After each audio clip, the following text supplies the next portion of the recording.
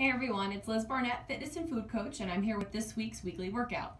If we haven't met before, you should know that I'm all about making exercise and eating right doable, sustainable, and even fun.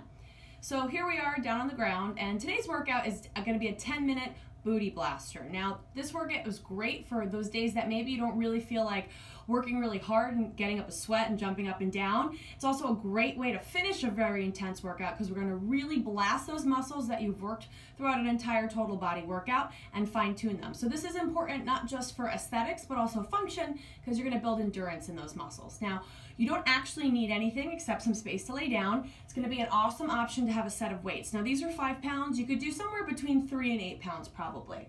What we'll do here today is unilateral work. So that means one side and then the other side. So we'll do a few exercises on each side in a row and then change positions. I'll use the weights, but remember, you don't have to. I have my handy timer set up. We have 45-second intervals of work and then 15 seconds to either transition or maybe for a little extra challenge, okay? So if we're gonna use the weights, here's what I want you to do. You're gonna set up on hands and knees. Take that one weight and place it behind, let's start with our left knee. Now it's really important here that you're gonna squeeze that weight very tight because you don't wanna lose it, okay? So if it's too much with the weight, you're just gonna drop it. Let's come to hands and knees, shoulders right over wrists, cores pulled in tight. You have a neutral spine, so your lower back is arched naturally, but you're not sticking your butt out and you're not rounding your back. Let's get that 45 seconds on the clock, and we're starting with single leg glute kickbacks. So shoulders over wrist, you're gonna squeeze that weight and press the thigh bone up to hip height. So you don't need to go higher than your hip, right? And you wanna make sure you're lifting more than just a couple inches off the floor because we're really trying to target right where the glute meets the thigh. Now you can certainly stay on both hands here, or for a challenge, take your opposite arm, which will be your right hand, and just check out your lower back, make sure it's neutral. This is gonna challenge your balance, and it's a nice reminder to keep a neutral spine, neutral pelvis. You can also take that same hand and pull your belly button in to remind you to engage your core. Gaze should generally be down at the floor. You're gonna draw those shoulders down and back. 10 more seconds here. Now, since we'll stay on this side, I'm gonna ask you to hold at the top and really squeeze that glute. You're exhaling as you press. In 3, 2, hold. So all I want you to do is to statically squeeze your glute and not move the leg. You can flex your opposite foot for support. Shoulders down and back. Same leg, we're gonna do lateral lifts, okay? So you're gonna lower that knee down in 3, 2, and 1. Now, squeeze that weight very tight. You're gonna take that leg and abduct it. That means lift it out to the side and lower it down. This movement's also called a hydrant. What you wanna be really careful of though is as you lift, in this case your left leg out to the left, that you don't lean to the right. So try to keep your shoulders over your wrists and really focus on the outer portion of that glute. Those smaller muscles around the sides of the hip, they're very important for balance and stability, and they're gonna help actually protect your knee, strengthening those muscles.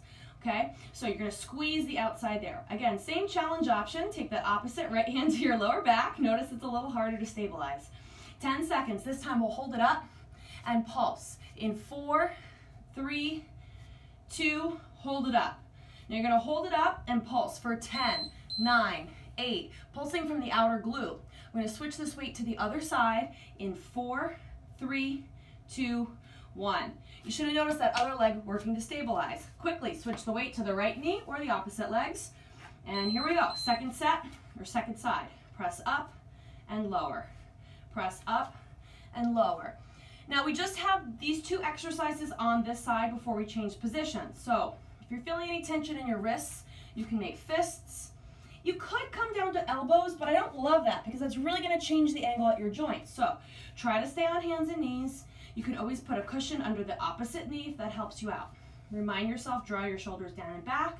And remember, you're welcome to use that 15-second interval in between to help you take a rest if you need it, okay?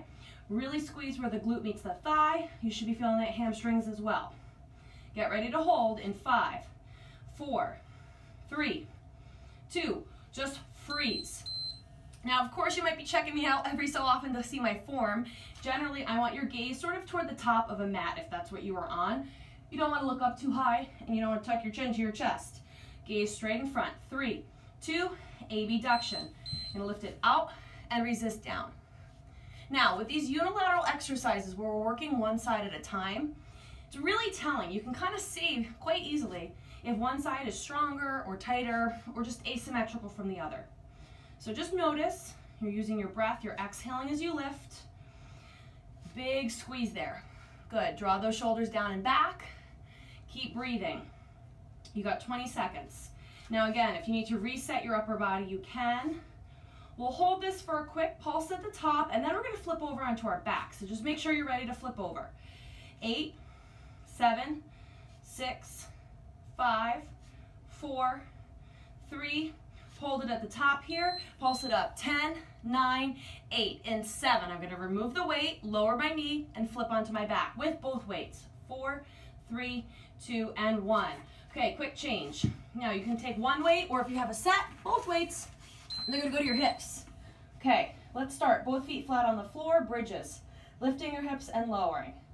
Okay, so let's do just a few with both feet on the ground, and just make sure that you feel even side to side here. Now you can also do this without the weights.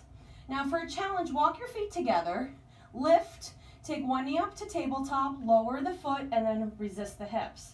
Switch legs every time. So you'll lift the hips into this bridge with both feet on the floor, lift one leg, lower, and lower. Now if you did this wider feet, it's actually going to make it harder in this case because you just have those feet offset. That moment you lift your leg up. So for a little bit more stability, if you're going to march, call this a glute bridge march, try it with your feet closer together to make it easier. Now let's just hold this bridge up. Okay, I'm going to ditch the weights. We're going to do a single leg bridge. I'm going to lower your hips, walk your feet together in 3, 2, 1.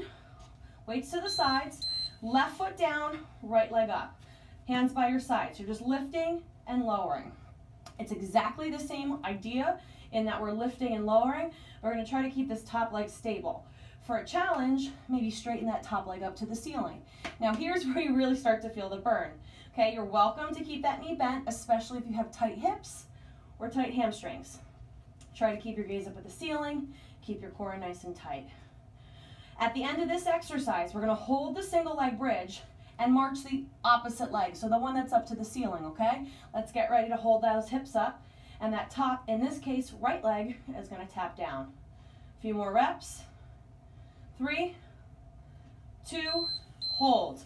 Okay, top leg, tap and lift. Now you should be really feeling this in the supporting leg. Use your hands to help you. Any pain in the lower back, reset, or just lower the hips a few inches. Let's get ready to do the same on the other side in 3, 2, right foot down, left knee up. Lower the hips and lift. 45 seconds. Now we're coming toward the end of this workout. Again, you're really targeting the butt here and a lot of both the smaller and larger muscles. So the muscles around the hips and even the inner thighs. Notice here, can you keep your hips even side to side? That's your core engaging. Remember, for that challenge, you can straighten that top leg up. Imagine like you're trying to stamp the ceiling. Exhale on the way up, resist on the way down. Maybe even challenge yourself, see how softly you can lower those hips. Get ready to hold those hips up. We're going to march that left leg up and down. Coming up in 5, 4, 3, 2. Let's hold those hips up. Now just your left leg taps and lifts. Okay guys, we're coming to the very end of this workout. We're going to finish with a glute bridge march. So you're going to try to keep your hips up the whole time. I'm really feeling this in the back of my legs. I hope you are too. Keep breathing. We're going to just march those feet. Okay, one foot down, other leg up. Now imagine like you're balancing something here on your hips. Try not to let your hips sway. If you want that extra challenge, extend your leg up to the ceiling, but make it really smooth. Get nice little hamstring stretch as you do that. Reach and pull. Reach and pull. You can even take your hands to your hip bones like I have them and make sure your hip bones aren't moving side to side. Try to keep your hips up. Last few reps. Make sure you breathe. Maybe pick up that pace, but see if you can keep that consistency of how still your hips are.